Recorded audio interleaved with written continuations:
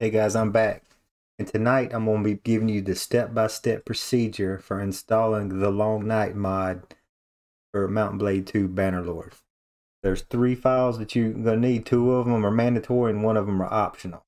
The first one, of course, is the Long Night mod version 3.8. This is the newest update on Nexus Mods. The next thing you're going to need is Bannerlord Launcher. It's also on Nexus Mods, and the optional download, there's a link in one of the descriptions for Bannerlord Launcher that takes you to this Symlink creator. You're going to need this if you want to launch the game through Bannerlord Launcher connected to Steam, which will allow you to use a Steam controller if you want to do that. If you're playing with a mouse and keyboard, then you don't really need this. But these are the three things to completely be able to do set this game up for you. Okay, first thing we need to do is we need to unzip these files. So we'll unzip the Long Night first.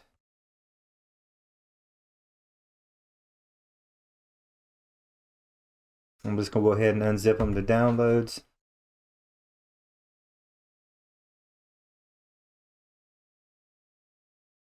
Okay, once you have that Long Night version 3.8 file unzipped, you'll get this folder that says version 512 full after buys, whatever that says, bisable with old sandbox files.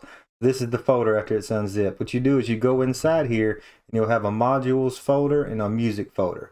We're going to go ahead and cut this modules folder, and we're going to go to our C drive. We're going to go into our program files. We're going to go to Steam. Then we're going to go to Steam Apps. Then we'll go to Common. And this is your Mountain Blade 2 Bannerlord folder. What you're going to do is you'll go in here, and now you don't want to click on any of these folders. See this module folder? We want to overcopy this module folder. So what you want to do is just kind of go down in here, right click, paste. Now it's moving that whole folder into this folder, and it's going to overcopy this modules folder.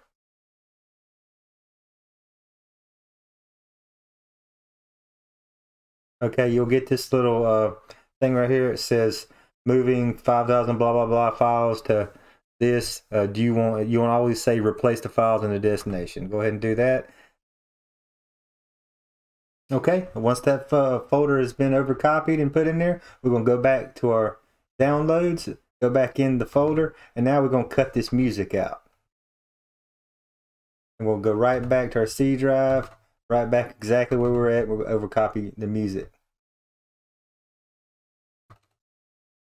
Okay, paste. I believe the only music right now is just the main theme, the intro. So we'll go ahead and replace that.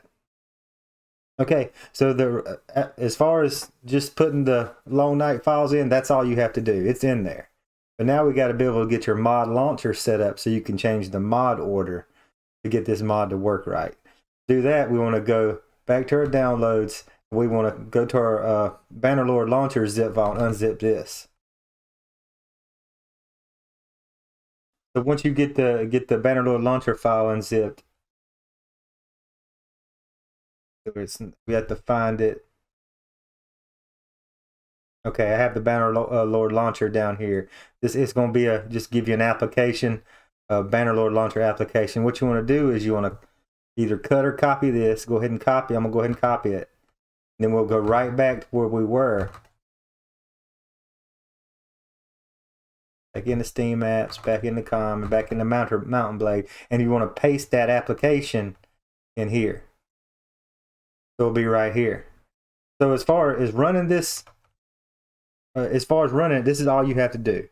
You can go in here and click. See, I can go in here and click this Bannerlord Launcher right here. And it'll go ahead and do everything I need to do to start and run this game. So if you want to stop right here, if you're using a mouse and keyboard, this is really all you have to do. All you'll have to do now, I'm gonna go ahead and just get out of here. But if you want to stop right here, what you need to do is just go in here. You can create a shortcut. You can take this little shortcut. We'll cut this, and we can just paste it. We can paste it out here. See, now you got a Bannerlord Launcher shortcut.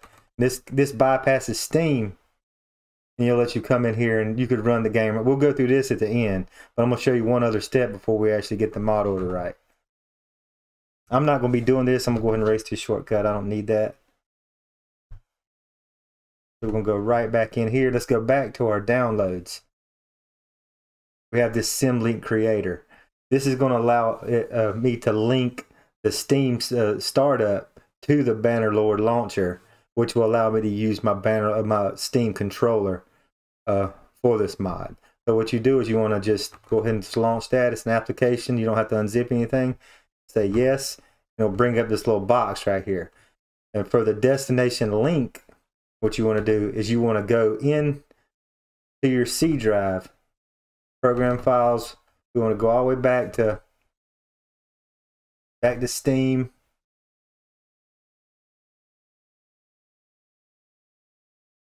Steam apps, common, into your Mountain Blade 2 Bannerlord. Now you want to go into this bin file. Then you want to go into this Win64 shipping client. Now you want to find the Bannerlord Launcher executable file that's down here. Let's see where it's at.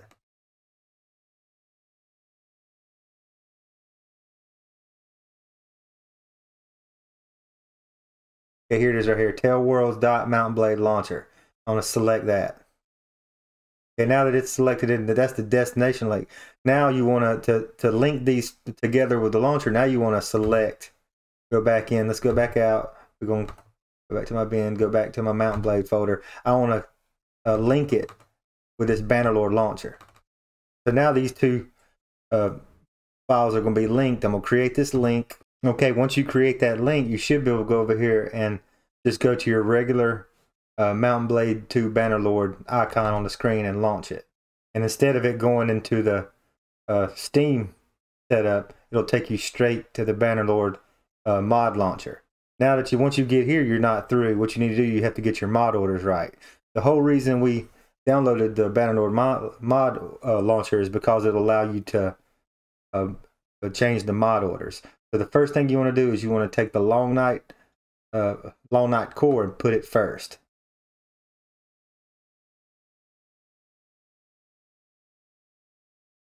Okay, I got my Long Night core put it first. I'm gonna go ahead and activate it, make that little sword light up.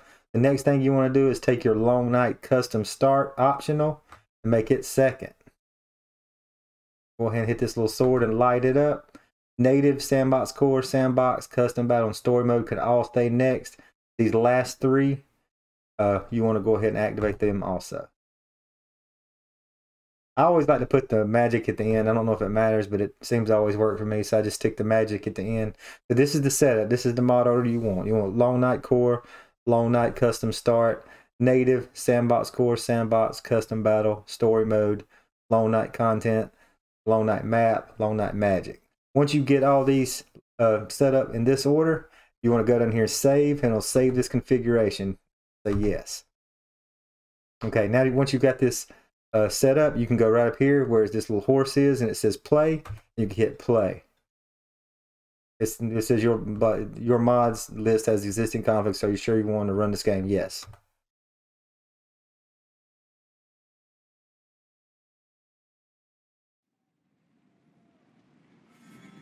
Okay, looks like the game launched fine. You know, if you got the Night King standing right here in the snow, you know everything came in right. Okay, we'll go pick a game save file now, and just go ahead and launch the game and just see if everything loaded, the new map loaded correctly.